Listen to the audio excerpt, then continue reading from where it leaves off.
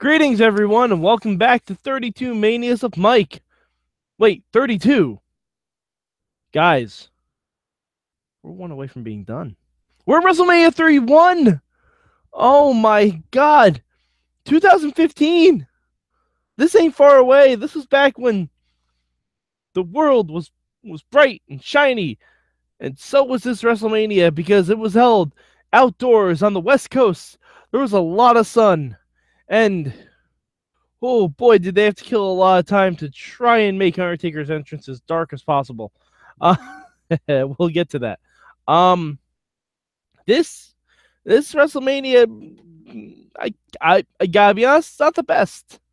It's not the best. It opens well and it closes well. Both of those are extremely well done. In the middle, it's a lot of things that remind you of Raw, which not necessarily the best thing in the world. But we will begin, as I always like to do, with the pre-show. Pre-show matches. We got two of them this time, guys. Two pre-show matches. First, we have a fatal four-way for a WWE Tag Team Championship, as WrestleManias are wont to do. The champions, Tyson Kidd and Cesaro. Oh, I miss Tyson Kidd. Love you, Tyson. Love you, Tyson. They defeated the New Day, Los Matadores, and the Usos. I remember this being a really, really fun match. I remember really wishing this was on the card, like the main card, because I remember being a hell of a lot of fun. They only showed a few highlights on the main show, but actually both these pre-show matches were really good from what I recall. So, honestly, I'd watch the pre-show, I'd watch the first match, and I'd watch the last match of this pay-per-view. The rest of the stuff in between, you guys make your own judgment.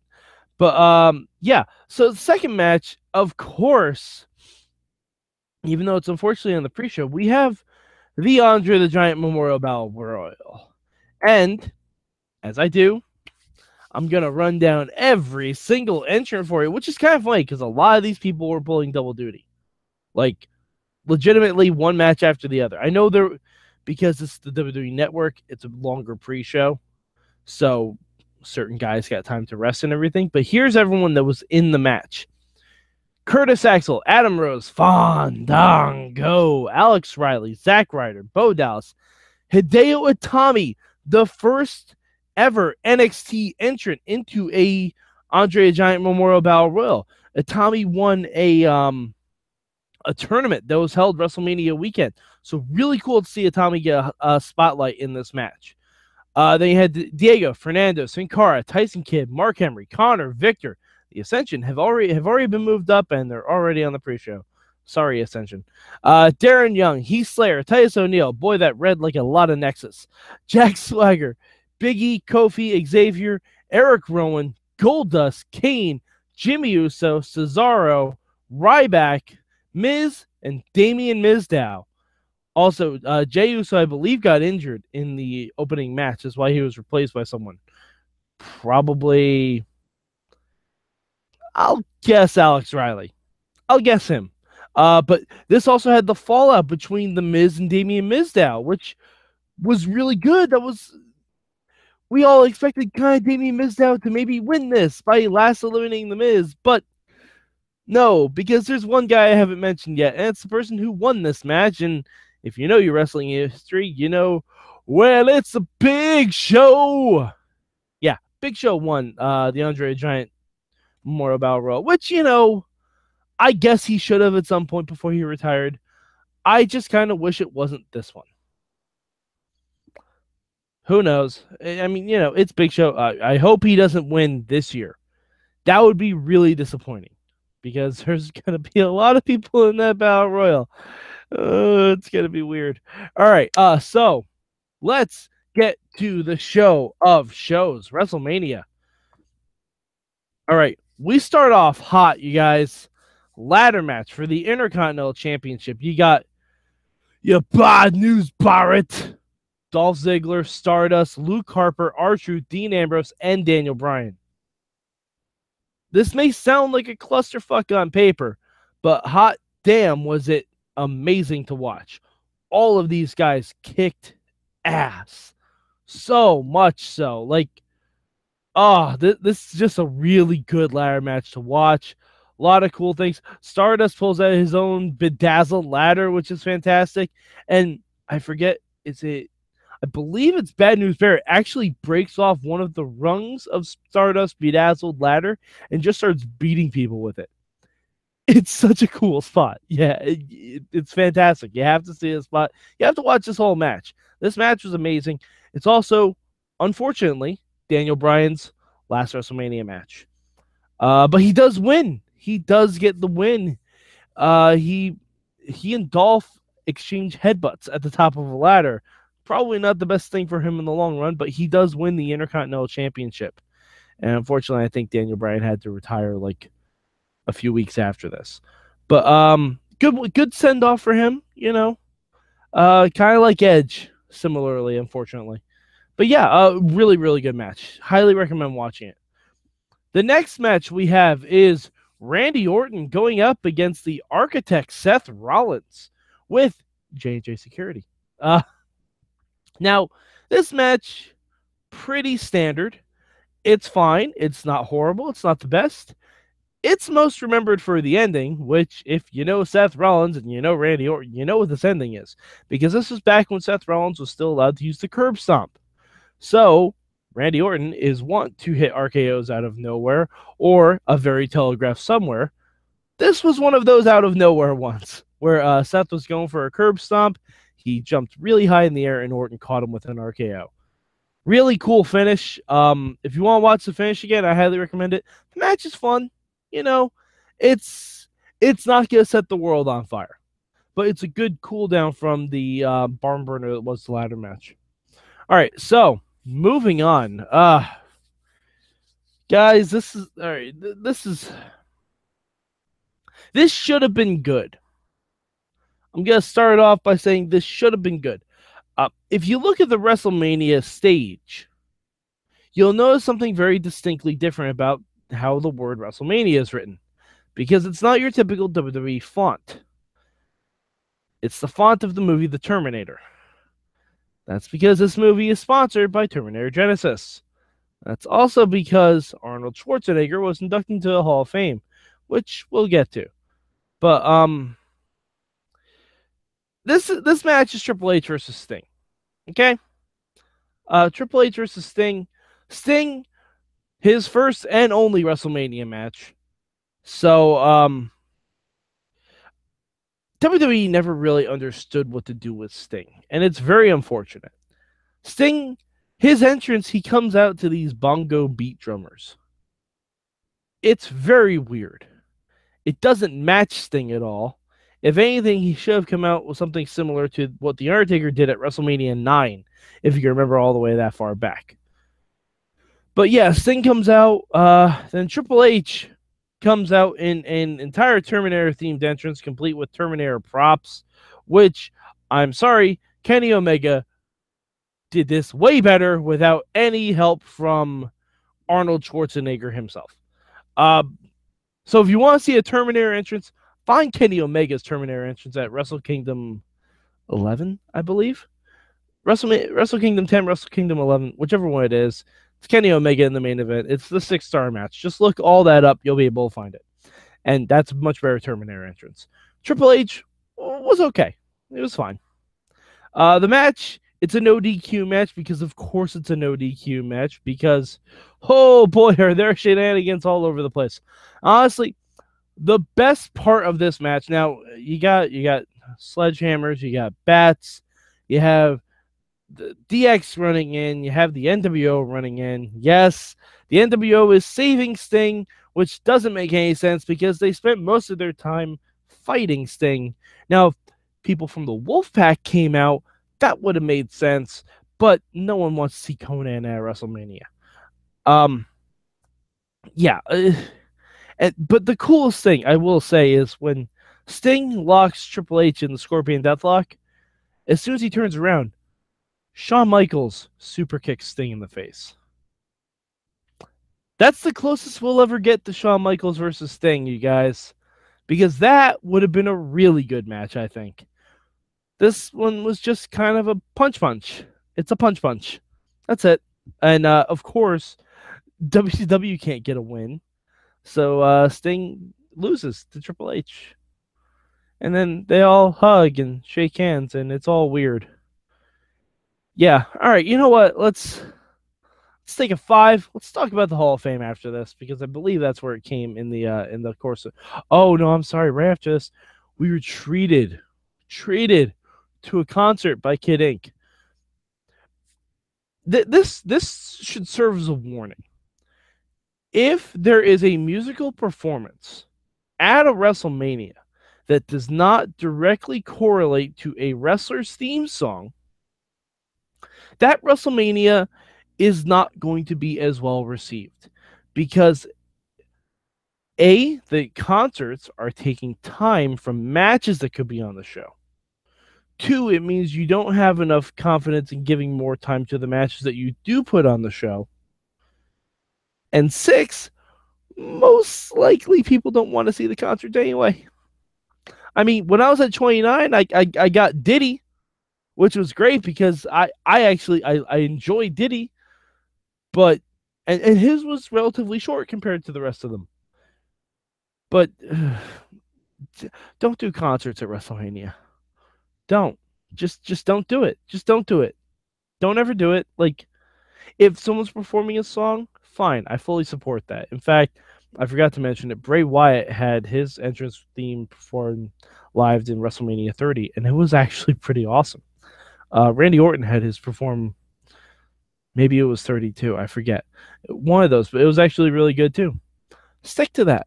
Let's stick to that, guys. But so let's talk about the Hall of Fame. This year, we had. I'm gonna get the sad one out of the way first. The first ever Warrior Award went to Connor the Crusher. If you guys haven't seen the Hall of Fame for this year, the speech that Daniel Bryan gives about Connor will make you cry. The speech that Dana Warrior gives about the Warrior Award will make you cry. And the speech that Connor's dad gives will make you cry. So, if you want a good cry, if you need a good cry, I highly recommend turning on the 2015 Hall of Fame ceremony. Yeah. It's really cool to see it, though. I know that wasn't really what the Warrior Award, what the Warrior wanted it to be intended for, but it is what it is.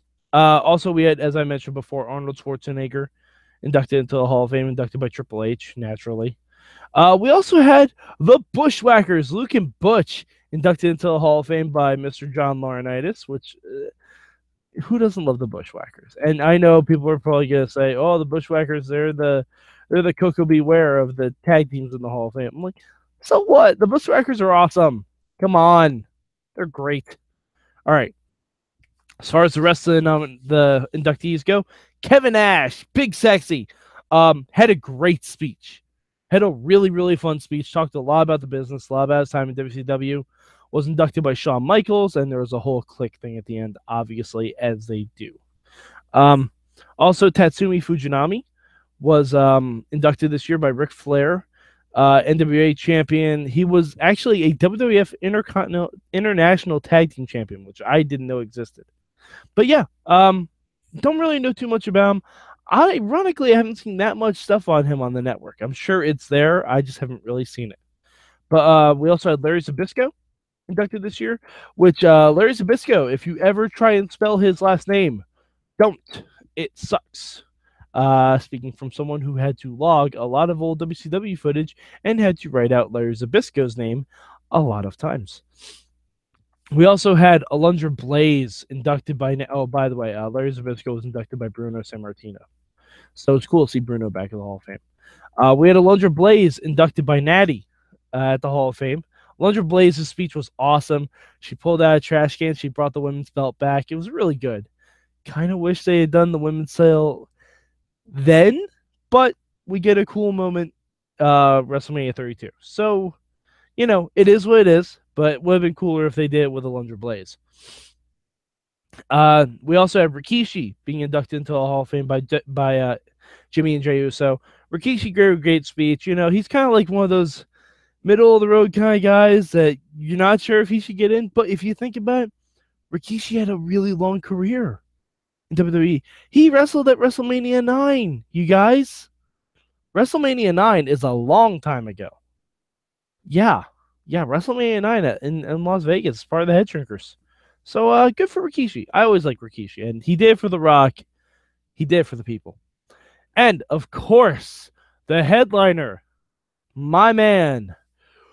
Ooh, yeah, Macho Man Randy Savage. Yeah, finally going into the Hall of Fame. Yeah, inducted by Hulk Hogan. Not my first choice. Yeah. But Lanny Poffo represented me, yeah, and he gave a good speech and he gave a good poem, yeah. Macho Man, come on. It's about fucking time. But yeah, Macho Man was inducted this year, and that's always a good thing. All right, so back to the card at hand.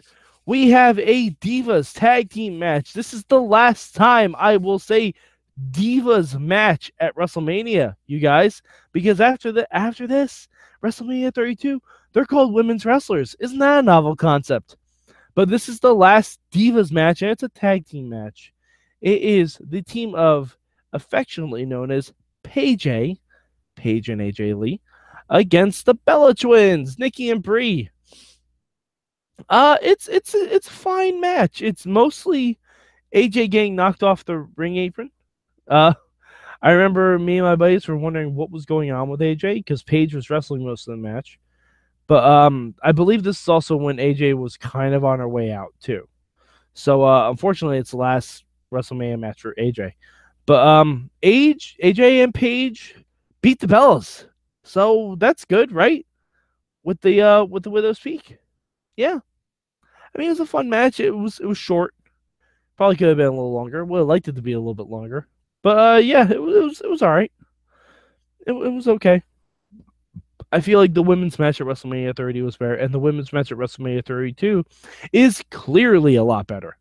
But now we move to the U.S. title match with John Cena going up against the champion. Holy shit, he came in on a tank, Rusev.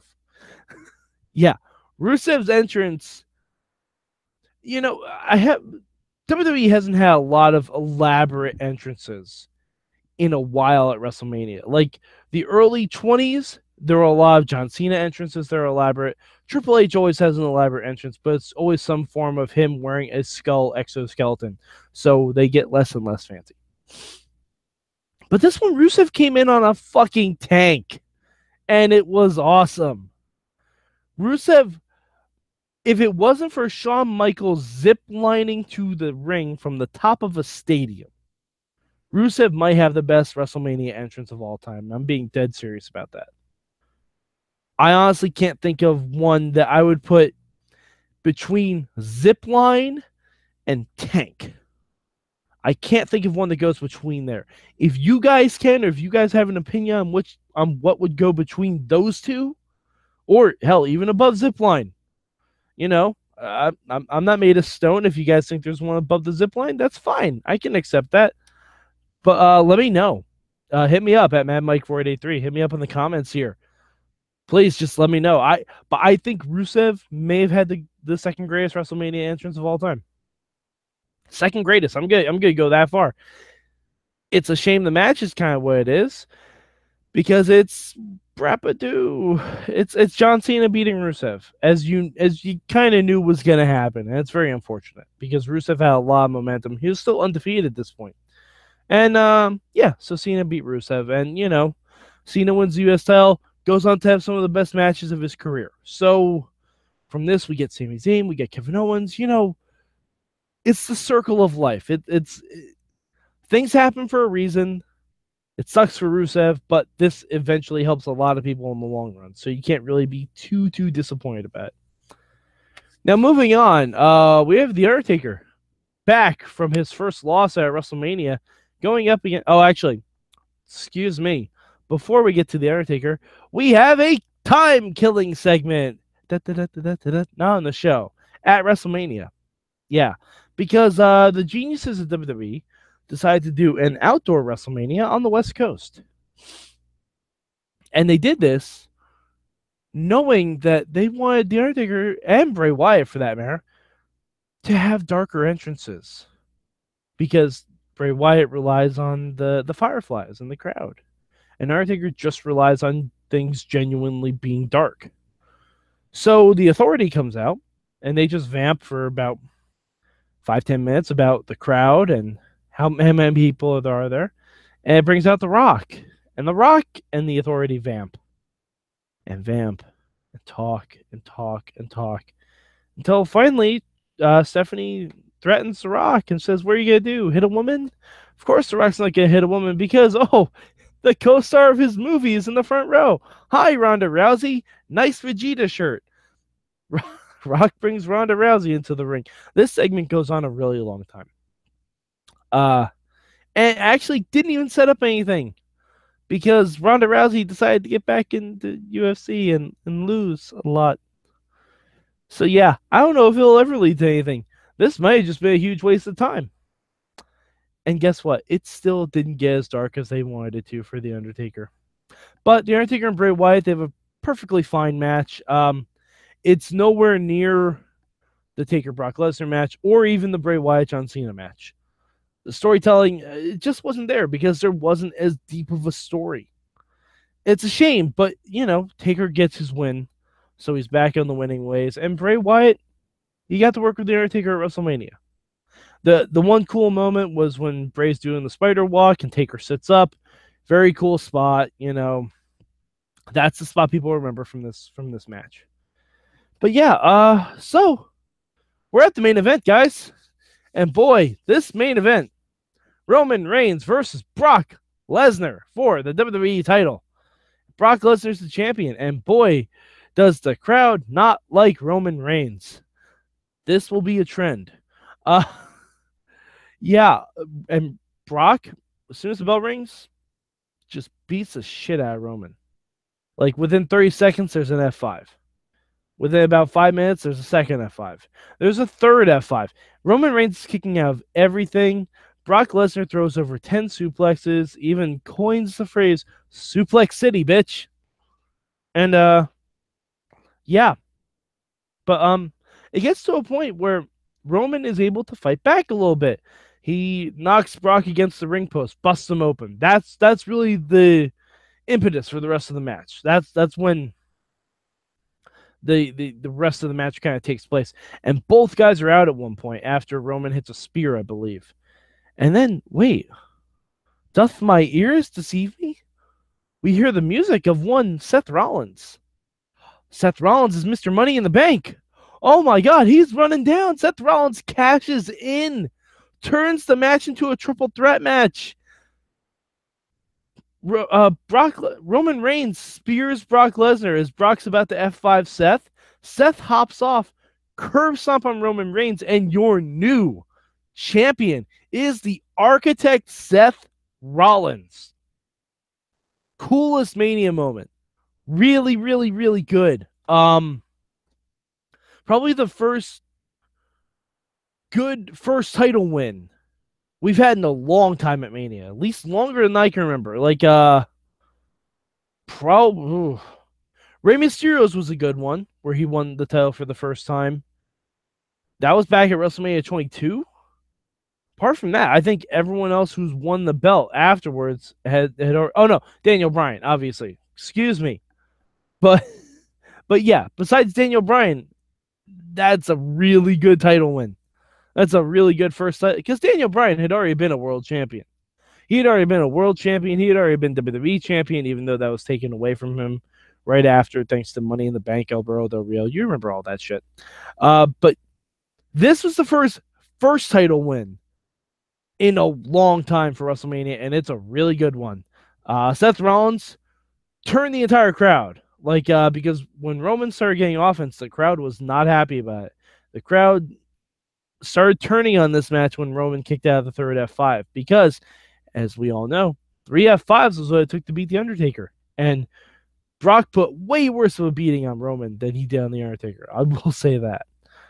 But, yeah, so Seth Rollins leaves the WWE champion. And if you want more details about that, check out the WWE comics. It's all documented right in here. I'm not even joking.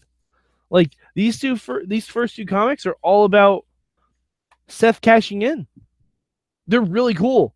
I'm not lying. I'm not. I don't work for WWE anymore. They're just fun to read. But yeah, so that's it for WrestleMania 31.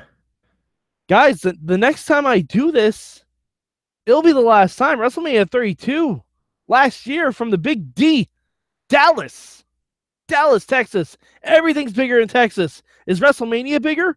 We'll find out, because I honestly don't remember a lot of the matches from last year. I remember a few. I don't remember all, but we'll see. So, if you want to get in touch with me, if you're liking what I'm doing here, if you're getting excited for WrestleMania by these videos, hit me up at MadMike4883 on the Twitter machine. Hit me up on the Wrestling Mayhem Show Facebook group.